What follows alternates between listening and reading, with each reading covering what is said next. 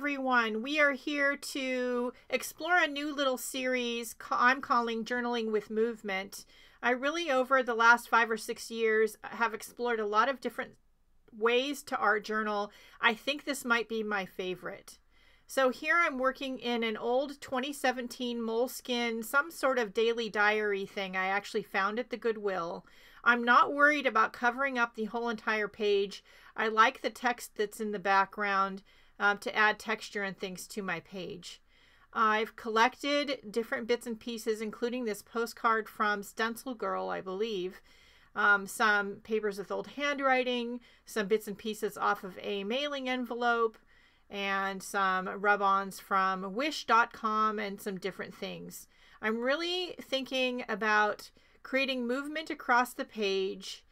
In this case, we're going horizontally from one side to the other and doing that with my paint, my marks, my collage, my writing, and creating some sort of dancing movement that goes across the page and for me has some kind of meaning. So that's what I'm doing. I'm starting by cutting out different pieces from the postcard. I do want to use the whole thing, but I want to cut it up and spread it out across both pages, like I said, horizontally. And I want to also make it interesting, so I'm cutting little bits and pieces of it out of the background.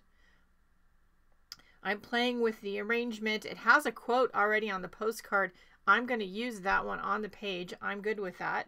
I happen to have a little piece of purple cardstock in the stash of random small bits and pieces that were on my desk.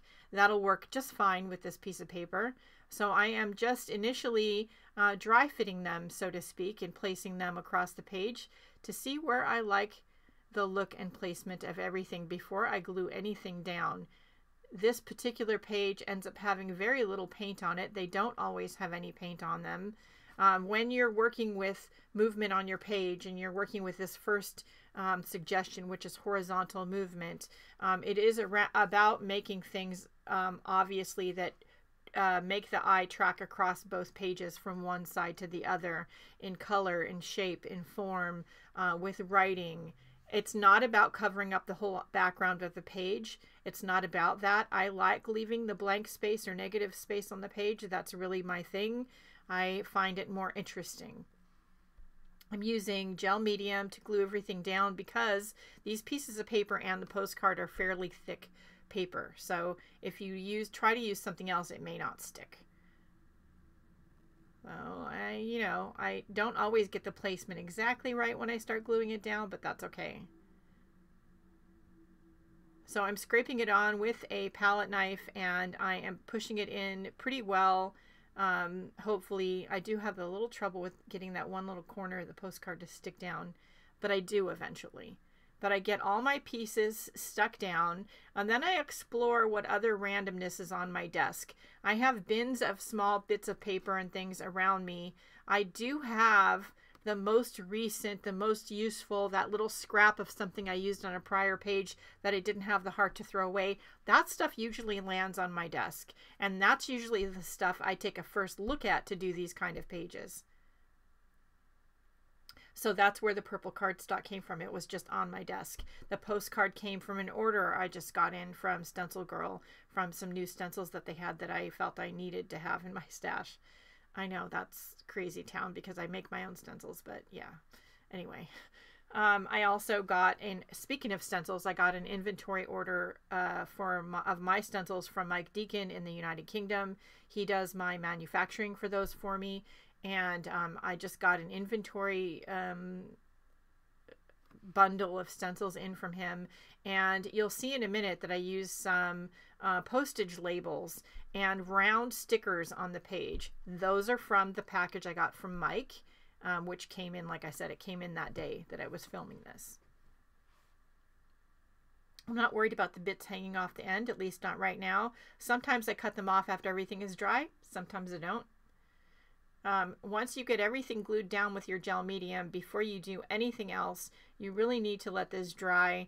I'm pretty bad about doing that part. I have no patience, and I am pretty bad about narfing up my pens because I haven't waited for anything to dry, and then the gel medium gets in the pen tip and it clogs it up and ruins the pen. So don't do what I do and wait for everything to dry.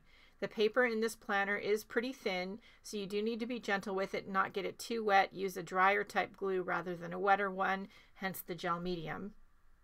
Here are some of the stickers from Mike's envelope that he sent me. I'm pretty sure these are some of his artwork and probably digital downloads from his Etsy shop, more than likely. I will link his site in the description below. And I'm sorry, not Etsy shop. The shop is on his website. This is the airmail sticker. I do want things to be fairly straight and even because, again, I'm trying to think of dancing movement horizontally across both pages, right? I'm really into creating something that the eye just wants to track across both pages. So here I'm trying to figure out where that needs to be placed. I could tear off the little piece of yellow envelope, but I decide as I'm putting the glue on, I like that little piece of yellow on the mailing, on the postage label, and it kind of tracks with the other piece of yellow on the right side in the quote, and again has to do with that movement across the page. There's also a little piece of the yellow envelope on the airmail sticker. So it's looking pretty good. Now I'm just making sure everything is pushed down into the gel medium and is not sticking up or anything. And I'm going to sit and let it dry, and then we can continue on to the next step.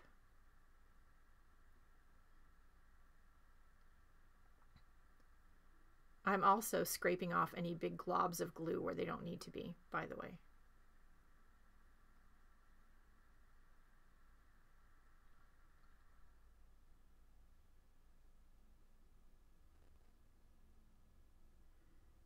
Don't forget to put the lid back on your glue when you're done before it dries.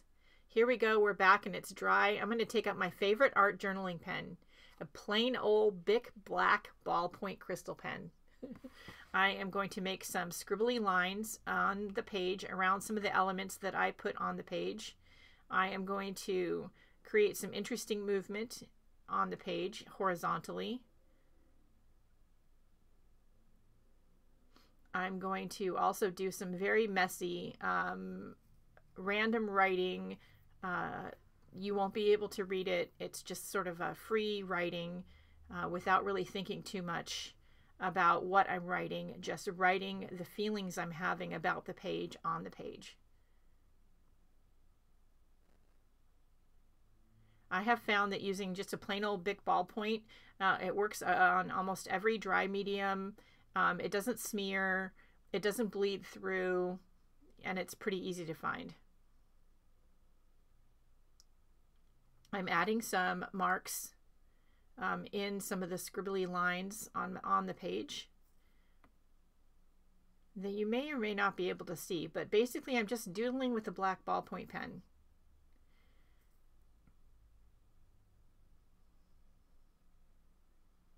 I'm going to add some of these Bible Gel High Glider crayons in a blue and an orange. Now these, oh, and purple.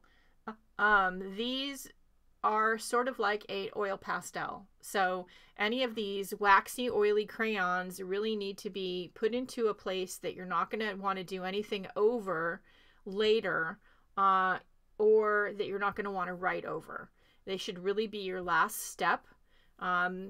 If you're going to do anything over them, do it carefully because a lot of things won't stick. These are waxy, they do dry. You can get some things to stick on top of them, which you'll see in a bit, but you can't really write over them again. So if you want to add writing on top, you should do that first before you do the high gliders. And these are transparent colors, which I love. Because you can see all the other marks through them. So I am pulling out one of the stencils from my design line of stencils. I'll include the link for it in the description below for the listing for this particular one. I have an entire collection of stencils and stamps in my Etsy shop of my own design. And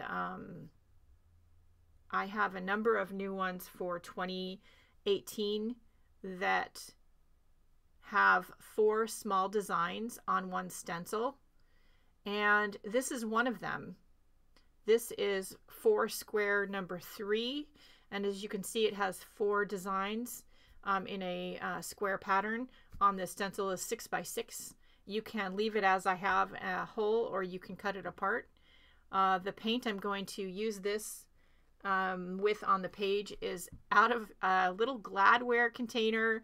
I had a bunch of random white paints that were almost empty, and so I mixed them all up together. Random colors of white paint, some off-white, some buff, and I just mixed them together. So now I have my Gladware container of white paint. So I'm adding some bright white dots, some bright white highlights to just lighten up the darkness of the page a bit. Again, I'm doing it in a way that tracks movement across the page. I am doing them in odd numbers because I really like the look of having an odd number of things in a composition. So that's just about it. I really love the way this page is turning out. I love tracking the movement across the page, working with the idea of creating movement in my composition. I really, really love that. I happen to have these rub-ons from Wish.com.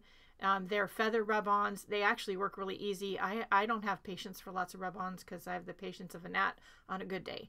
But these are really great, and they just add, again, one more element of interest to the page.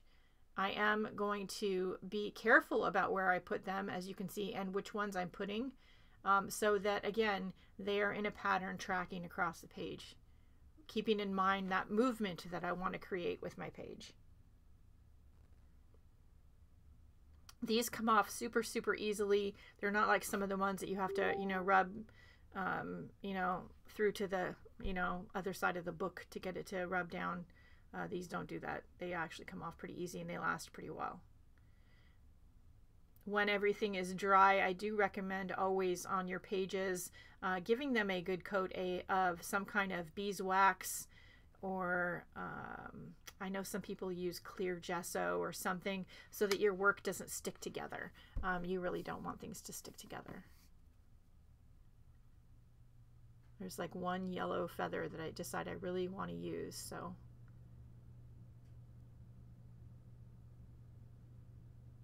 there we go.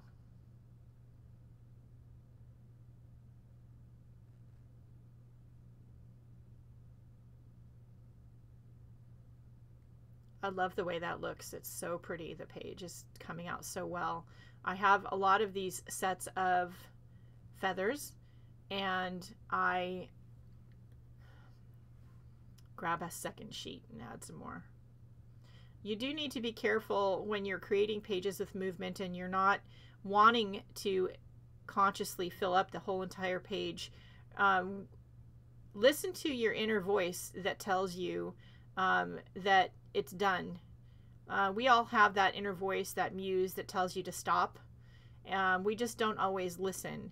And the key is to listen. Don't be concerned with filling up the whole page and covering up that background paper. One of the reasons I like working in this book is because the background has texture and writing on it.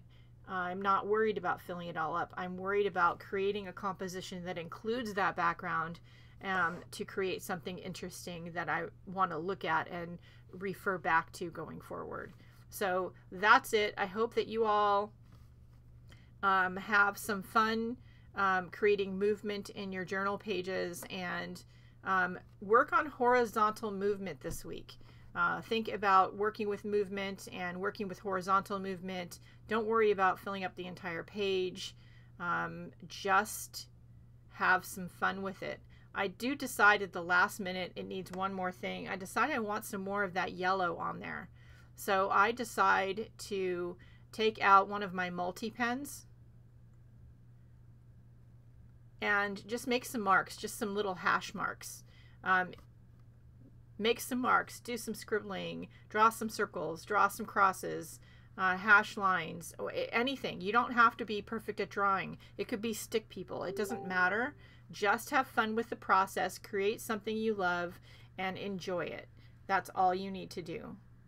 So journaling with movement. I hope that you enjoy the process and that you create something interesting. I would love to see what you create, and if you would like to share, you can join my Facebook group. A Life of Art and Self-Expression. I will put the link in the description below. There is a link already down there for a site called Linktree. If you click on it, you're going to find links to every single place I am on the internet, including Facebook, my Etsy shop, my website, my artwork over at Redbubble. Everything is on there. I do teach in a free online course and group. The videos are here on YouTube, but the art, support, and community is on Facebook. It's called My Creative Year. You can join that too if you would like. We do daily art and weekly lessons. It's a lot of fun. So anyway, Journaling with Movement. Try it. Enjoy it. Like, share, and subscribe if you like this and you would like to see more of this. Let me know. Leave something in the comments below. And above all, I want you all to go out and I want you to have a great day. I want you to do something nice for yourselves because you deserve it. And I'll see you later. Bye, guys.